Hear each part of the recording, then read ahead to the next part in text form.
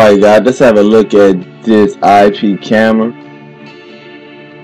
So I'm going to go ahead and show you guys a couple of things that's inside the box. So what makes this camera unique is that this camera is uniquely suited for the outdoors. So it's it have a rating for dust proof and waterproof, so you can easily mount this outside of your home. Inside the box you're going to get the standards, your power, wire, you're going to get a user manual with the place to get the app, whether it's from Apple or Google Store.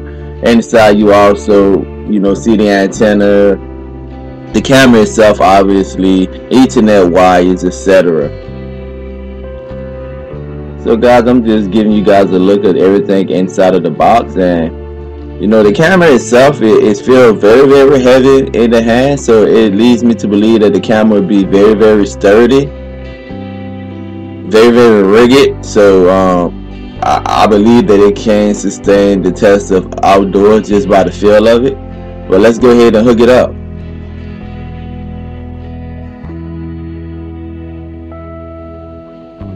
Okay, so that's everything inside the box. The first thing you want to do, if you have a QR reader on your phone, is go ahead and open that up. Open up the menu, find the QR code for your platform, whether it's the Apple Store or the Google Play Store. Just scan it, it'll bring you right to the app. If you do not have a QR code reader, you can just go simply search for the app in the Google Play Store, search for the app in the Apple Store. I believe there's also a website for it too. So we're going to go ahead and we're going to download the app. Okay, so these are some of the things that the app can do. So just scroll through and see a couple of things. One of the things, they do have a Wi-Fi option, but the particular model that I have is not Wi-Fi compatible, so I'll have to hook it up through the Ethernet.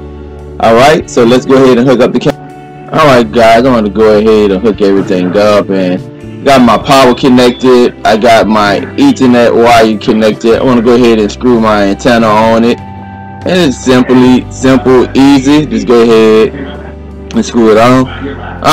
The camera can adjust up and down. You need a little tool for that to adjust it. Right now it's just kind of locked in.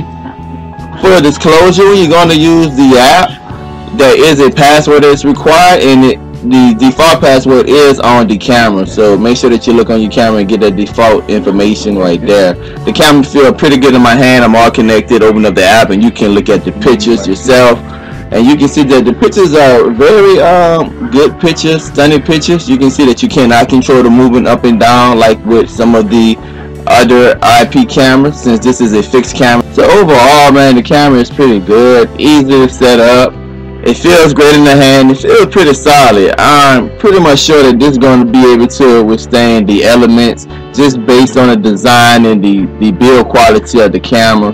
Like I said, there is a Wi-Fi model that you can get where you do not need the Ethernet wire, but this model is not that one. So I can just hook this up at my front door, my back door, and feel pretty comfortable. It will withstand the rain. Overall, the camera does what it said it would do. 5 stars out of 5. Thank you for watching.